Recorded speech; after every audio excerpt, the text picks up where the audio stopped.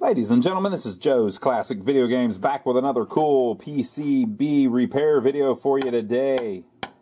We are working on, can you tell what board this is? This is a Lethal Enforcers game board. One of the ways you can always tell is it's got to be Konami if it's got this screwed up audio chip on it, right? But this one's actually, the audio's still working. We'll probably still recap that thing so it doesn't get any worse, but everybody's seen that repair video, how to do the audio repair. But I've got another issue here that I'm working on, and I thought it was going to be a simple one, so I just went ahead and fixed it. But now it's getting complicated, so I thought, hey, why not film a video? Why waste all of this time and trouble and not get a video out of it? So this is the PCB. We've got it on our test bench here, and I am in the test menu. So I'm going to actually see if I can get out of here. Player 1, start, exit. I'll show you what we're working with here. So the Lethal Enforcers, the sound is actually working, but that's pretty bright. You might not even be able to tell what's going on. Basically, there are bars all over the screen. But it seems to be working just fine. There's just bars all over the screen. So I'm trying to figure out why it's doing that. Now, we had an issue where whenever it was first coming up, it was telling me that one of the RAM chips was bad. And the chip may be bad, I don't know. But when I was checking, boy, that's so weird how it's doing that. When I was checking the RAM, there was a signal missing. So one of the, or two of the lines actually, were missing from the RAM chip. So what I did was, I tracked it back, and the signal that was missing came from this chip here. So I swapped this chip, which got us to boot up. So now we're going to see if the other line's missing or what the deal is and why we're getting all those lines. It's probably what's going on. But so what I'm going to do is, on this board, it has this thing where if the test button is held down when it comes up, it does a little test. And you can also do tests in the test menu and everything. So we're going to do all that. Now, people that really know what they're doing just use it like, you know, they've got a scope and all of this technical stuff, like a logic analyzer and all this stuff. All I've got is a logic probe, a brain, some schematics, and a TV screen. So hopefully we can fix it with that. If we can't, I'm in trouble. I've also got a big mess. There's stuff laying all over the place here. Boy, that was corrupted. Okay, so what I'm going to do, we're going to do that little test thing first, and I'll show you how that went. Let's see here. I'm doing all this with one hand. Let's see if I can hold this test button down with my Coke can without spilling it on the board. I don't know why I'm doing this on video. That's a good way to get people to mock you. Okay, so if you're holding the test button down whenever the board comes up, it stays on this screen because it's checking the EEPROM. I think this will clear up here in a second.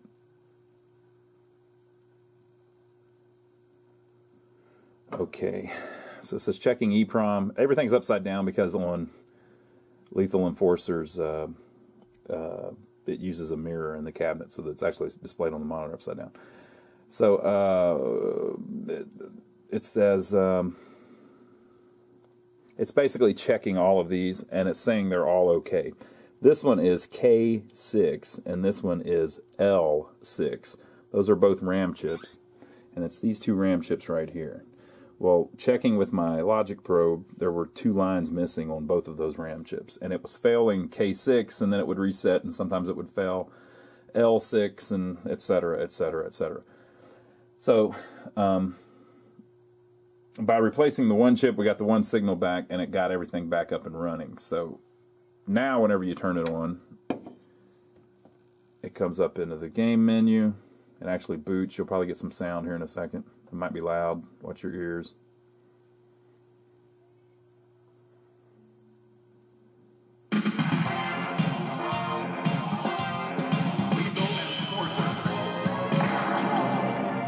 Okay. So, we're going to, well, that looks a lot better, doesn't it? We're going to go down to Game options. I have a gun plugged in just so I can do this. Did it look this good a minute ago? Did it just fix itself while I was sitting here?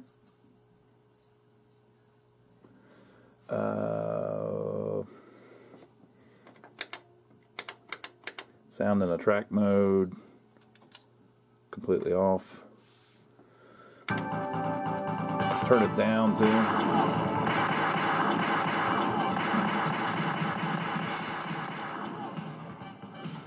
Video screen flip mirror, no mirror. Okay. Save and exit. Okay. Did it look? It had lines in it a minute ago, right? Did it fix itself?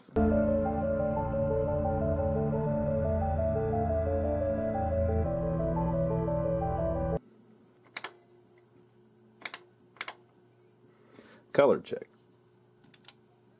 No, it did not. Okay, so this screen has me kind of confused because this is saying red, yellow, green, cyan, I guess, blue. I think that's an N, V, or maybe that's a W. But we don't have that going on. So when you go screen to screen, red, green, blue, white. So I don't know if that, I would think that maybe this should be red, which would lead you to think that it's some kind of color RAM problem or something. Again, we're just trying to think through it so we know what area to look at. Basically, the reason I go through this like this is because I'm trying to figure out which areas of the board it's probably not. So I can figure out which areas of the board it's not, I can exclude those and not work on those. Okay, so I guess it was already like this. We want to do sound check. We didn't need to do mask ROM check. Okay, that's probably what it does when it first starts. Or maybe not.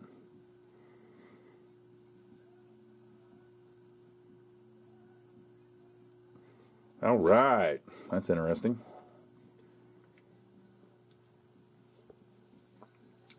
I wonder what happens at 0. Oh, it goes to the next one.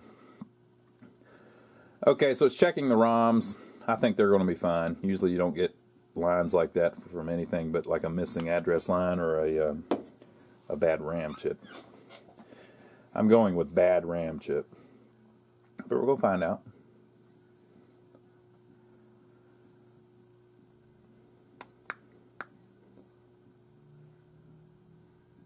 It's weird how it just kind of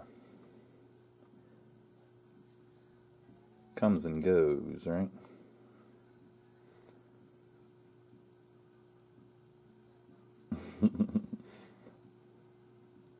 Did it find a bad RAM? I mean, a bad ROM? Or is that just what it does? Now, I have another Lethal Enforcers board here that the audio is all screwed up on. We're going to see if we can wait 15 seconds on this to see if it comes out of this whenever it's done with its little countdown. Yep. Okay. K8. If that says K8, does that say K8?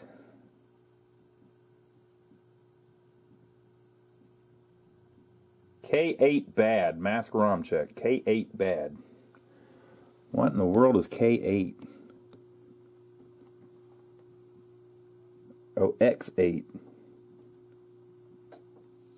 Looks like there's an X and a V. X8 is bad, people. Well, I don't like that. That's not an easy chip to swap. Ugh, that might be bad, man.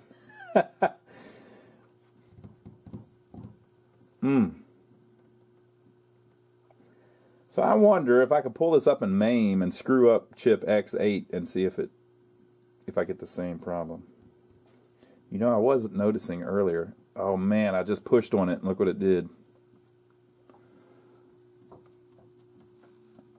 You know what that means? Might be able to do a little reflow. Oh snap. Maybe a little reflow will fix it. What do you think? Y'all down for a little reflow? Push P1 start, exit. Okay, let's go back out to the game and then let me hit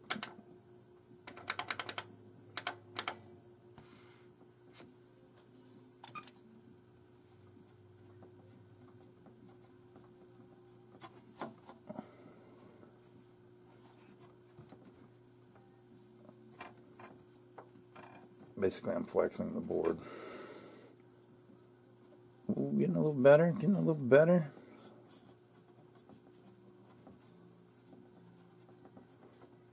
If I can get it to be good, then I'll know that, man.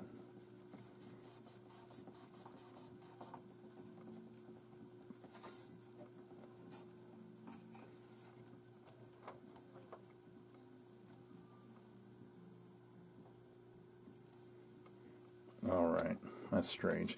Okay, so we got to look at that, and then I'm going to show you what I was talking about with the signals on these two RAM chips, because I fixed one, but the other one may still be screwed up. So we're going to check that. So let me get the logic probe, and we'll look through that real quick. Okay, so I'm going to show you what I'm doing here. I've got my logic probe hooked up.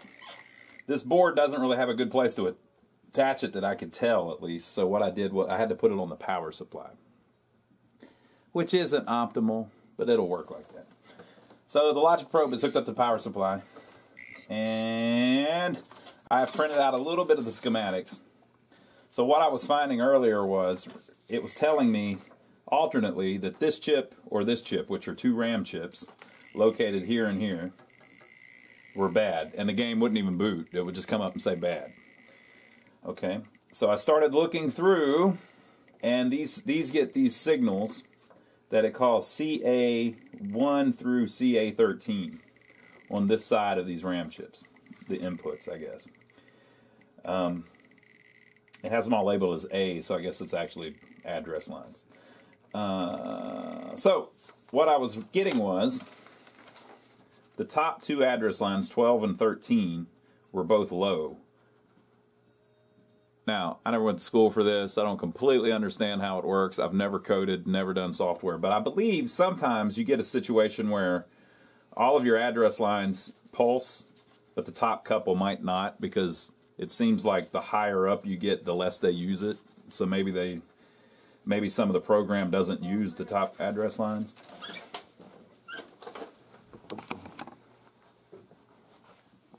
Okay, folks, I had a customer come in. So anyway. So as best I understand it, these top two being low, I don't think it's a problem. I think it just doesn't use that space up there or whatever. I don't know. I'm not completely sure how it works, but just from doing a bunch of them, I've noticed that. Okay, but so you've got 1, 2, 3, 4, 5, 6, 7, 8, 9, 10, 11, 12, and 13. What I was getting earlier was, whenever it was telling me that this chip or this chip was bad, notice all of these address lines go to both chips. So what I was getting was no signal on pin 25 and no signal on pin 5. I don't mean a low signal, I mean no signal. It was open, floating, you would call it. And that is CA9 and CA6. So basically, it should never be floating. It should be either low or high or pulsing. It probably should be pulsing, but, you know. So with those signals missing, you're going to get problems. So what I did was I tracked that back, and this signal come from U62 and U59. And the output of those is pin 5, which then goes over to here to these. So I looked on U62 and U59, looked at pin 5, there was no output, blah, blah, blah. Those are 74 LS151. So we're going to check that again and see if, because I only replaced one of them, which made the board start booting. But it could just be that the other one needs replaced. So I'm going to go back into the these RAM chips, and we're going to check it again. So we can check this one. I can't see too good because I don't want to lean over it, because then I'm trying to hold it to where you can see it. Well, come on now. Pin 1 is high.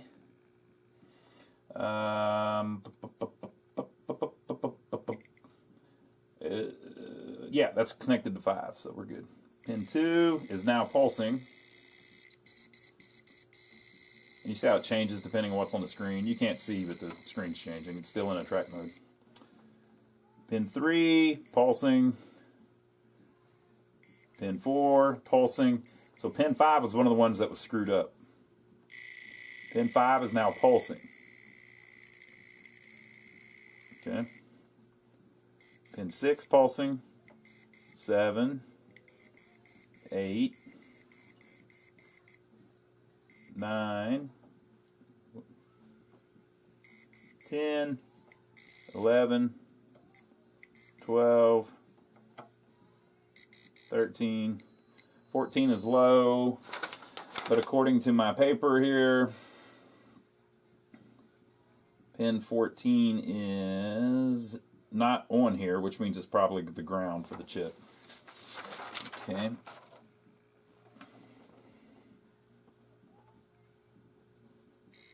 Pin 15's pulsing, 16's pulsing, 17, 18, 19,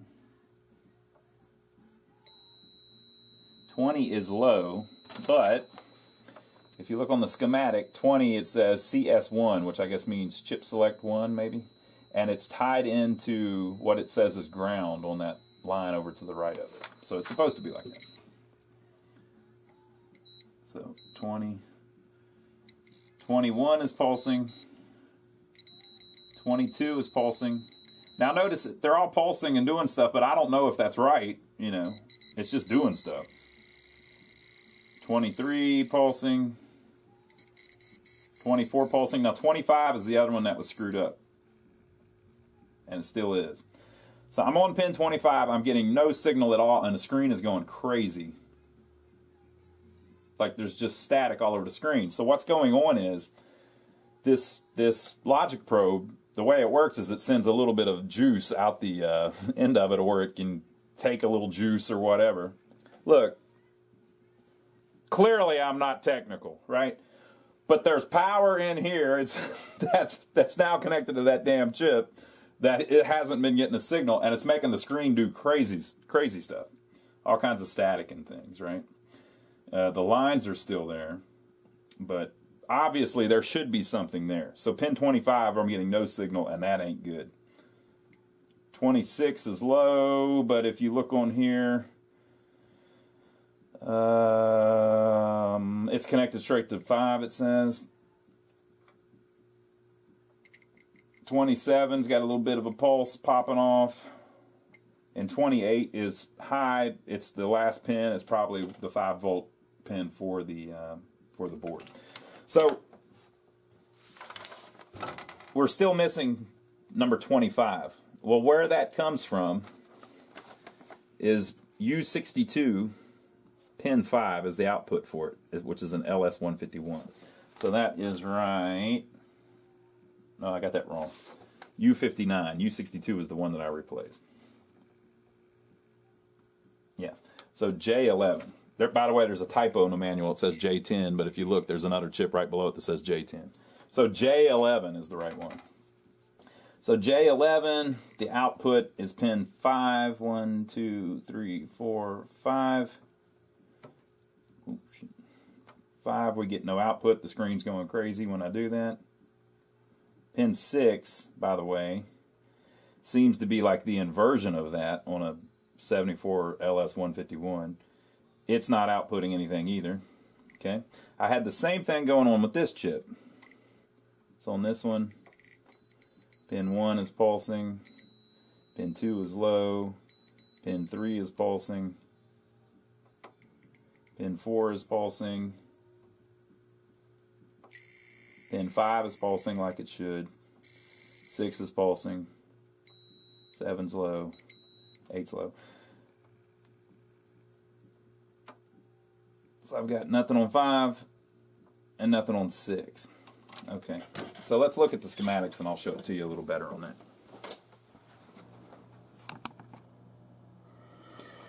Alright, so we're looking at the Lethal Enforcer schematics, which are available all over the interwebs. And this CA9 signal is what we're missing. And so this is a 74 LS151. I have no clue how it works. Don't really even need to know. This pin here is not outputting anything, and this pin here is not outputting anything. Since this pin is not tied to anything, since this isn't outputting anything, it's almost a dead giveaway that it's got to be this damn chip. You could have a situation where this one Well, the way it's working right now, where it's just floating, there's no up or down. It's pretty much got to be this chip, right? And we've got all of this is going on. It's either high or low or pulsing, but just nothing out here. And oh, here's my typo I was talking about. Look, they're saying U58 is in position J10, but they also say U59 is in position J10. Okay, so this should be J11 actually, if you run into this. So anyway, so it's not outputting anything, but to further prove it, earlier this one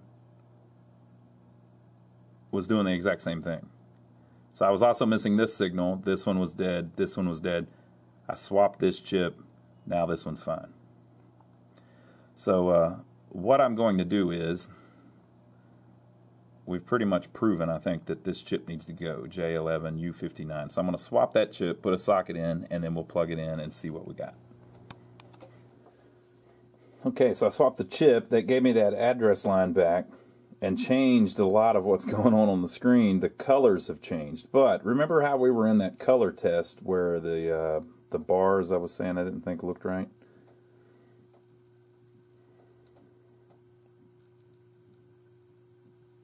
See, that was red before, like it's supposed to be, but it actually looks a little bit better. It's just the wrong color now.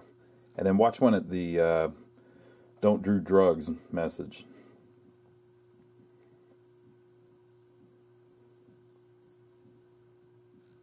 Oh, it didn't show it, but that part looks a lot better too. So it looks a little crazier, but I think it's actually a little better because a lot of the stuff's a little clearer now. Even though we got issues. So let's go to color check again. Yeah, see what I mean? The color is back, but remember that wasn't there before.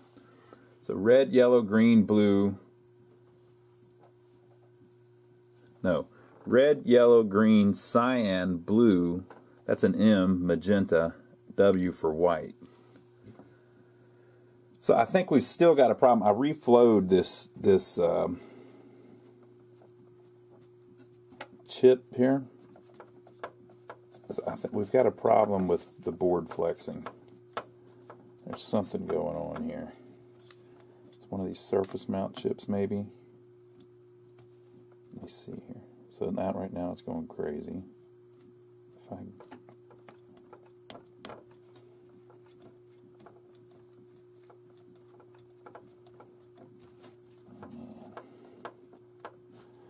we got some serious flex problems here. These things, see how they have the feet still on it? They mount in the cabinet like that, and what's happened is somebody stored it like that, and then they put weight on it, and over the years it's cracked something loose. So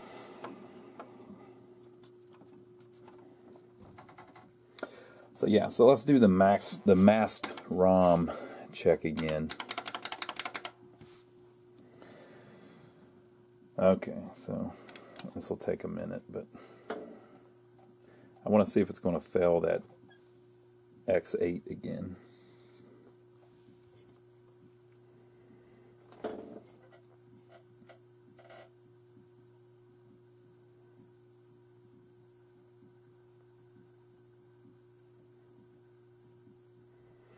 I wonder if it's while it's doing that I can check my signal that was missing.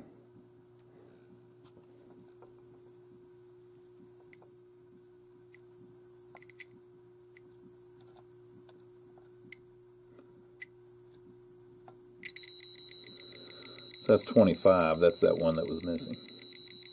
It's now there because we swapped this chip. It still could be those RAM though, but it does a little RAM test at the beginning and it actually passes those. So, oh look, it's saying RAM check real big on the screen, I think. It's saying something in the middle there. 4, 3, 2, 1. Or I guess it's saying, it wouldn't be saying RAM check. Yeah, X8, it's telling me is bad. It cannot talk to X8. So maybe what we could do is check the lines on that, you know, because if it can't see it, it can't think that it's good. So we'll get the schematics for that, and then we'll check all the lines on X8 and see if any of them are missing. Maybe we'll get lucky and it's not the actual chip, and it's just a trace or something. Okay, so after reading online, the lines in the screen very well could be caused by this mask chip here that it says is bad. And I was seeing our buddy Womble, I think that's his name, Womble or Womby, over in Australia. Apparently he's seen a ton of these, he said, that had mask chips that had went bad. And he said that they're usually the ones on the edge of the board, so he thinks it's like a static thing. Could be. But he said he's fixed a lot of these Konami boards with bad mask chips, so it's telling me this one's bad.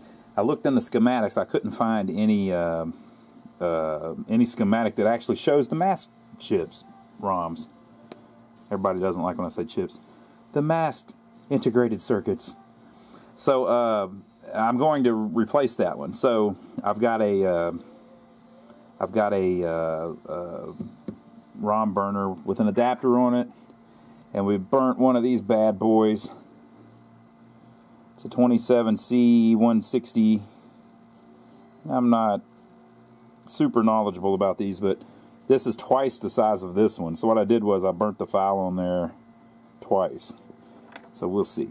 But I had to split it and all this kind of crap. But anyway, it's on that chip. It's on that integrated circuit. So I'm going to have to cut this one out, put a socket in, and then put the chip in, the integrated circuit in. And the reason I cut it out is because we know that one's bad, or we assume that one's bad. And since it's such a big chip, it's got 42 pins. If you try to desolder every pin and then take it all out at once, there's a real good chance you'll screw it up. So I'm going to cut the pins off and then remove each pin one at a time so it's nice and clean. And it takes forever. Probably take me an hour to do it, but I'll come back when we got it out and the new socket in. Okay, folks, so we have our EEPROM in. I will be putting a window over that, so don't fret. Just imagine there's a window already there. I mean, a sticker already there. There. How better, right? So let's see if that fixed anything. Remember, we were getting our... it's been a couple days since I worked on it. You were probably just watching it on the video. Okay, so all those... So our lines are gone, and that all looks right, but there's some noise going on in the background. Let me see if I can adjust your brightness down.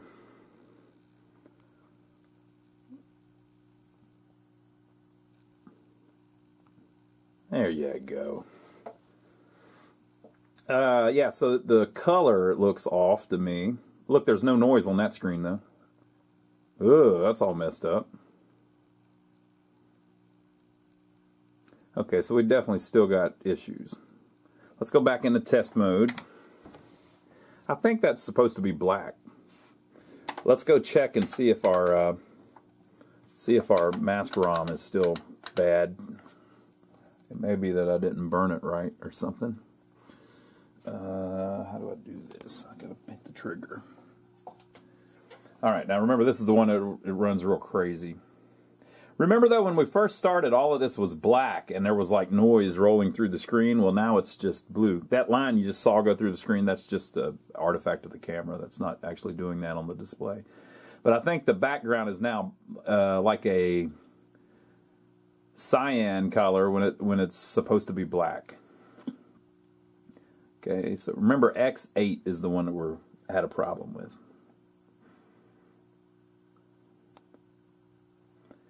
But we had a lot more noise in the picture before, and that's gone now.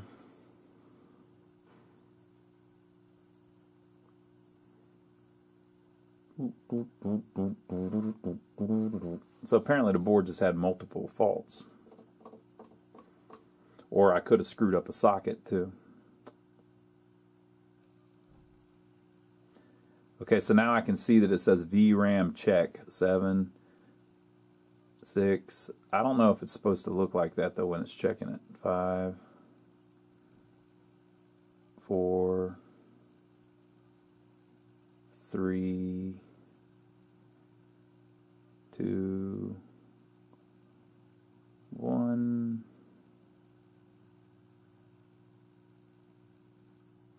Okay, well that's good. I don't know if the VRAM though is the same thing, but our X8 is now saying okay. So the chip that I burned is working apparently. So remember, I'm telling you to remember. You just watched it, but I did it a couple of days ago. We had a RAM telling us it was bad, and 2 signals were missing. Put these 2 chips back on. That got the signals back, which got the color back, but it looks like it overdid it.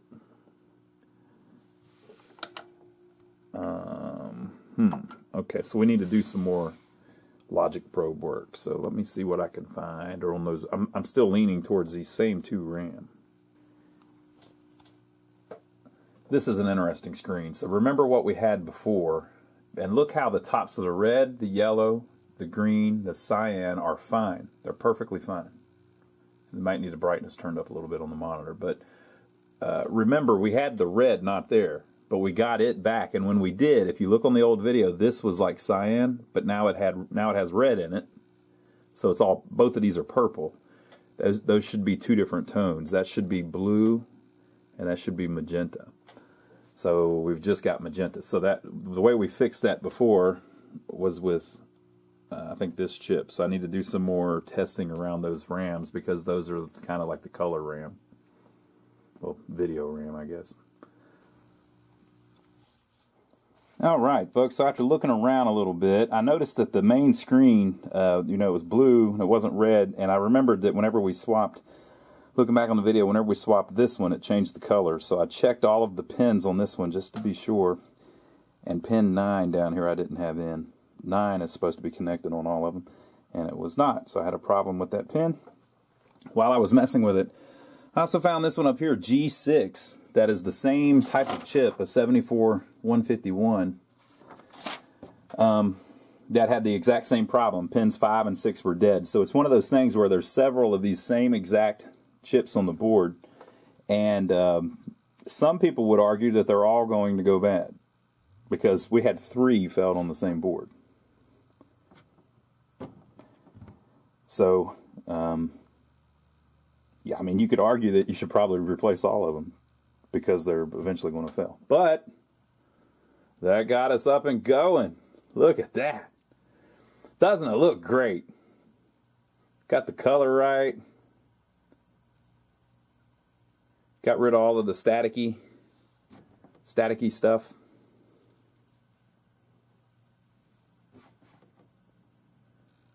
Got the screen red again, and got the enforcers nice and clean where you can read it again.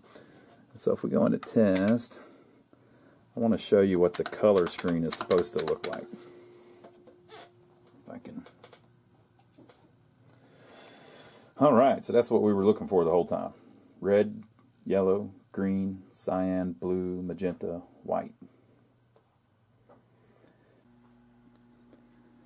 Okay, folks, so we have slid it back in our game here. We've got the whole cabinet. Look at that. Isn't that a beautiful thing?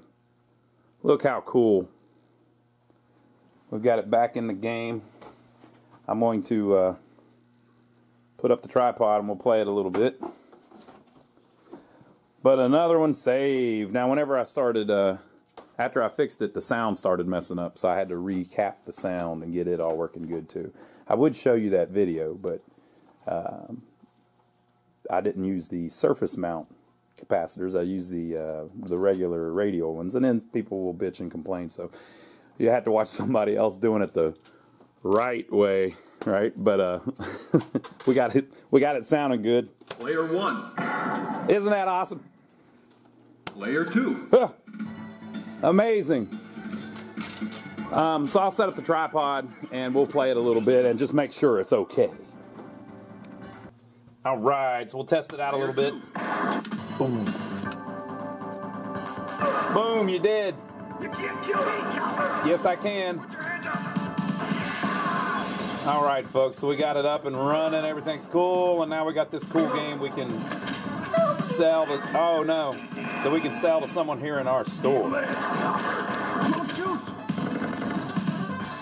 Now, if you want to see us play through this game, we've actually got a whole video that we shot. Get it? Here on YouTube. I missed the bullet. I missed the gun 5 times. Did you see that? Player 2, Magnum bullets. So I'll link the video after this video so you can watch us play through a little more. Oh no, she looked just like the other woman. You missed me. No. You let it cover. Don't shoot. Don't shoot. Very cool. Don't shoot.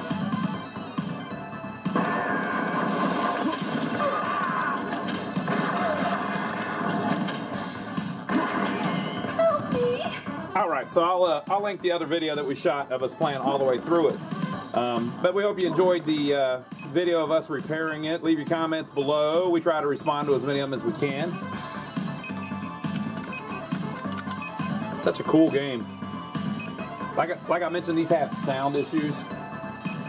So you have to rebuild the sound.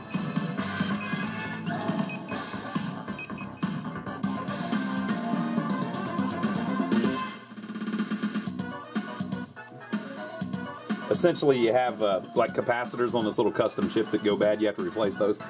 I did it, but it's a little sloppy, so I didn't film it. You can go watch other people's videos on that. They'll show you the perfect way to do it, the good way to do it, right?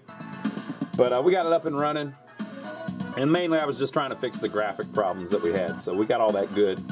Everything's cool. It's all copacetic.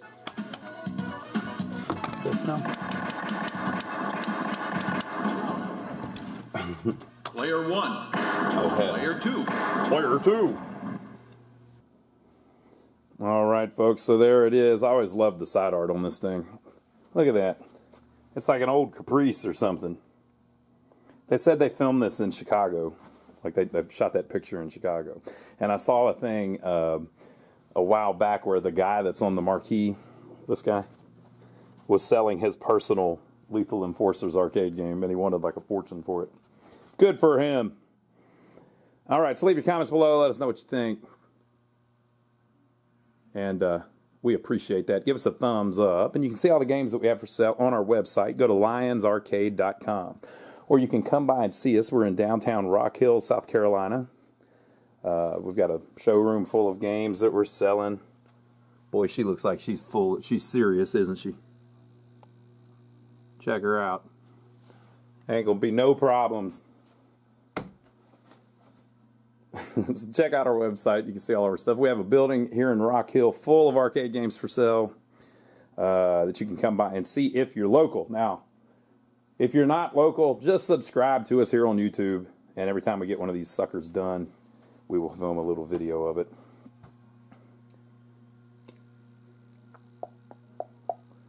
Oh, and the Amazon thing. So, we put a little link to something on Amazon down below, and you can go look at that. And if you don't want to buy that, that's fine. But since you clicked our link to go to Amazon, Amazon has this Amazon Associates program where they give us a little tip for sending you to Amazon. And so you can go on Amazon and buy a pencil for 50 cents, and we get a little tip. Or you could buy a house, like a mobile home or something. And we've been seeing people purchasing things on there to support us, and we appreciate that. It doesn't raise your prices or anything. It's just if you click that link, they say, hey, they got here from Lions Arcade, Joe's Video Games, YouTube video. And so they say, well, I guess we got to pay those guys for sending somebody to us. So it doesn't raise your prices or anything. We check that out to make sure, because if it raised your price, why in the hell would you do that? The cool thing is it gives us this little list of stuff that people have bought. Now, it doesn't say who bought anything, or it doesn't even say, it says nothing about usernames or any, the name of anybody that bought anything. It just says somebody bought this, this, this, this, and this. It doesn't even say somebody bought these 2 items. It just says these are the things that somebody bought. And so it's kind of cool because you see what people buy. And so people buy a lot of food. There's a few people out there that are buying a bunch of computer stuff. We appreciate that. We've been enjoying that, and we're wondering if people are going to start buying weird things just to troll us. So far, none of that, though. It seems what most people buy is food. I never would have thought that, but at least the people that are buying stuff after going on our link, they're buying food. Like, I guess people buy a lot of food on Amazon. I might have to check that out. Maybe it's cheaper or something. But we appreciate that. We also appreciate that we've been getting a lot of people from all over the world watching our videos. So we've got people in Croatia that are telling us they're watching our videos. We've had people in Ireland tell us that they're watching our videos. Someone in Italy mentioned that they are watching our videos in Italy. So that's pretty cool, people. So if you're from a interesting corner of the world, mention it in the comments below, and we'll try to give you a shout out in a future video. So we hope you enjoyed it. We got this sucker back up and running, which we enjoyed. And leave your comments below. Give us a thumbs up for filming it, and we'll see you on the next video. Lethal Enforcers!